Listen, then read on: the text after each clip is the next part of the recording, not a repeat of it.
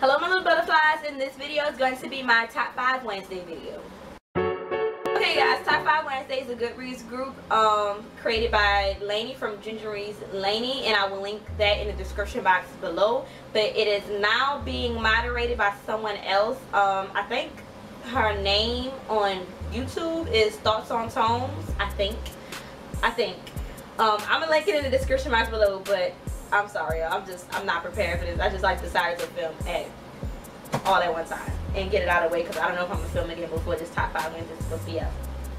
But the topic for this Top 5 Wednesday is books that would make a good video game. And I saw the topic, I was like, I gotta do that, because I know exactly what books will make great video games. And because I'm like so lazy, I didn't even take the books off my shelf, so I'm gonna be inserting pictures, because I didn't feel like taking all the books off the shelf and then having to put it back on.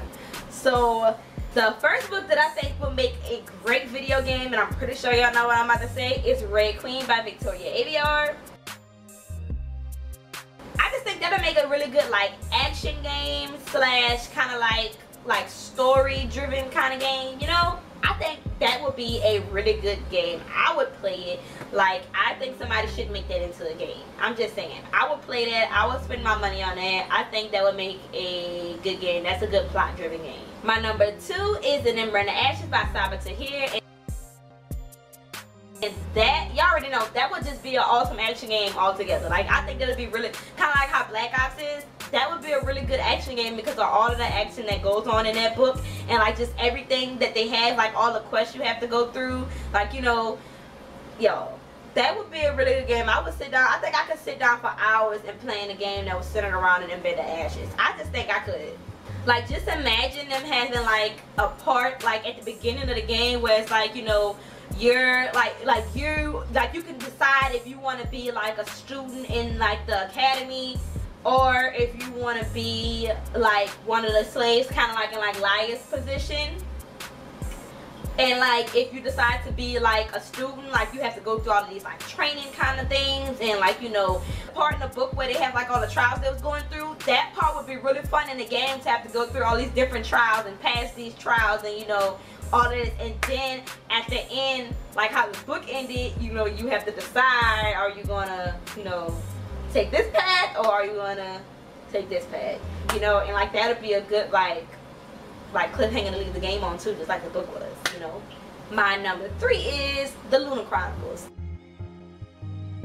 and I only read Cinder so far, but speaking just from Cinder, don't y'all think that that would make a really good game? Like, that would be a really like good like cutesy kind of game. Like, it wouldn't be a game that's like too violent or nothing, because I mean, not too like, read that book, you don't really feel like something violent is happening, you know. It's like, it's fairy tale retelling, you know. So that would make a good like simulation kind of game. Like, how can I say this? Like, it'd be good for like kids to play, and like teenagers, you wouldn't have to worry about, oh, it's too much violence happening. I think it'd be fun. It's a good quest game to do. I just think it'd be a really cute, like a really cute game, pretty much. Like a really cute but fun, but you know, not boring, because you know a lot of cute games are boring. So it'd be cute and fun and like questy. Like, I'm bad at describing it, you know, I really am. So stick it there with me, just hang in here with me. The 4th book that I think will make a really good game is my Not So Perfect Life by Sophie Kinsella.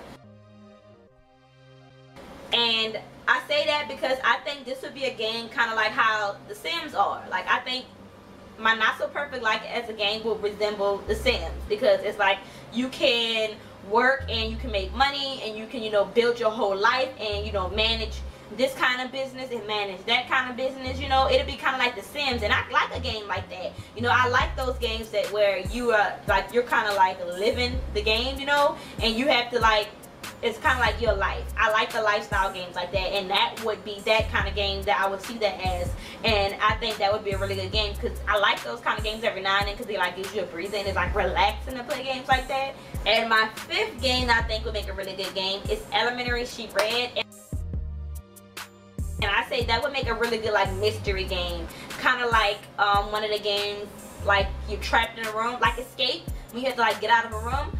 But you know, it'll have more of a storyline to it though, you know. So I think that would make a good like mystery solving game, like kind of like a murder mystery, like a criminal mystery game, like L.A. Noire. I really did love that game. If y'all ever played that, y'all have to go, like, that game was so good. Like, y'all go find a used copy, because that game, I don't think it was for the 360. It was for Xbox 360. So it's an older game. It's not nothing that's like just came out. But I would think that would kind of resemble that kind of game, like a police crime solving game. And I like games like that too, because those are fun. Like I like being a law on a game. Like yeah, I'm the law. You don't listen to me. Let me go solve this case right quick and put this one in handcuffs. You know. It's fun. It's like a brain thinker game. It's something like a little brain teaser game. So I think that would make a really good game in the future if anybody decided to turn it into a game. But I think any Sherlock Holmes kind of like centered around mystery thing would make a good game. Even though I've never read Sherlock Holmes, but you see what I'm getting at? Any kind of mystery book would make a good game because you can pretty much do anything with it and turn it into something.